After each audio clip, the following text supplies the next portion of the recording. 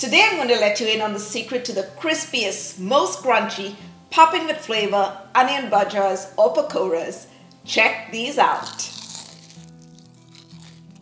Hi, you're watching Plating It with Wendy, where I share with you recipes which impress with ease. If you enjoyed this video, don't forget to give it a like and click on the subscribe button, and while you're there, hit on the bell icon to get notified every time I upload a new video. These onion bhajis are a street food classic, and there's more. I'm going to be serving them with the most delicious, creamy chutney or dipping sauce. Alright, so let's get started. For this recipe, we're going to go in with 750 grams of finely sliced red onions, which is approximately about 2 large red onions or about 4 to 5 medium-sized onions. Onion bhajis are typically made with red onions, but if you do not have them on hand, you could always use the white onions. To flavor the onion bhajis and to spice it up, we're going to go in with 1.5 tablespoons of Kashmiri chili powder, 1 tablespoon of coriander powder, 1 tablespoon of cumin powder, half a teaspoon of turmeric powder, half a teaspoon of garam masala, about half a teaspoon of freshly cracked black pepper.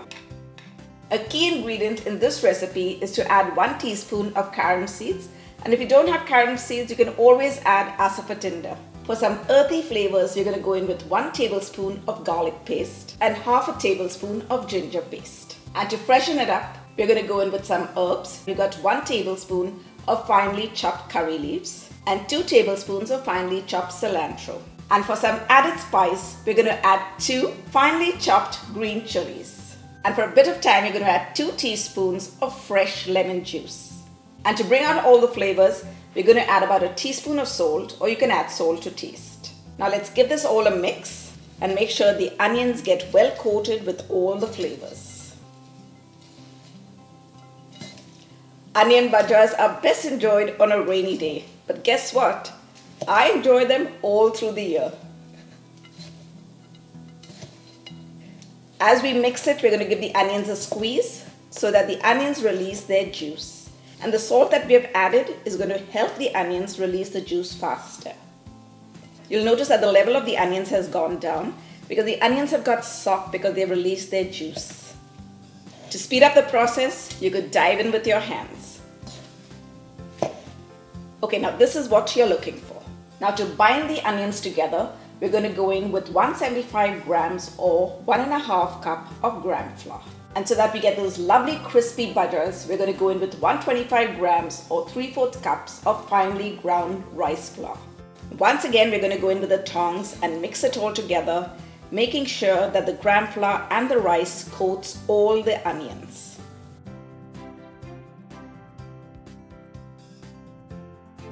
Don't forget, you're squeezing it as you go.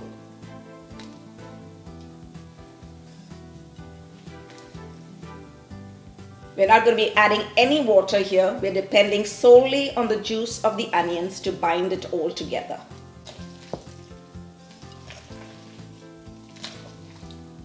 And this is what you're looking for, well-coated sliced onions. We're going to cover this up and leave it aside so that the onions get a chance to release some more juices while we prepare our dipping sauce. To make the chutney or dipping sauce, we're going to go in with 1 cup of cilantro. We're just going to add it to the jar. Half a cup of mint leaves. And this is going to give the dipping sauce such a refreshing flavor. And for a little bit of spice, we're going to go in with 1 green chili. And I've just coarsely chopped it up to give it a head start. And for an earthy flavor, we're going to go in with 1 clove of garlic. And I roughly chopped that one too.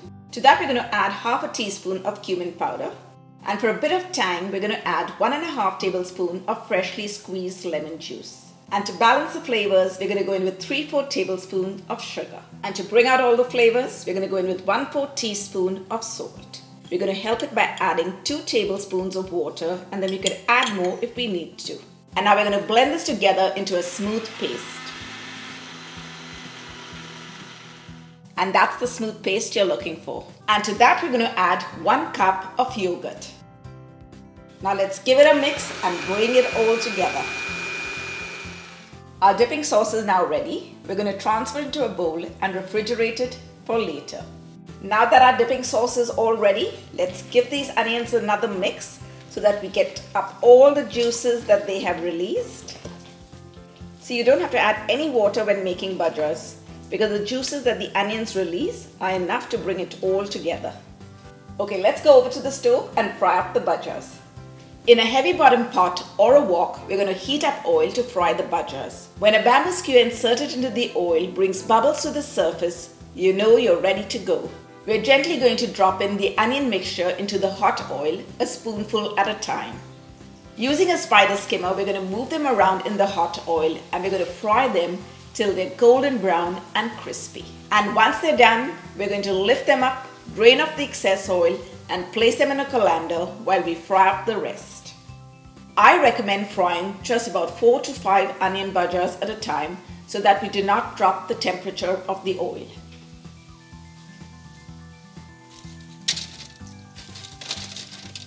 And for a garnish, I just fried up some curry leaves in the hot oil after frying the bhajras. Let's plate them up with our creamy chutney, some lemon wedges and a green chili. Oh my goodness, look at that. Now it's time to give the bhajras a taste. I'm so excited, oh my gosh. Wow.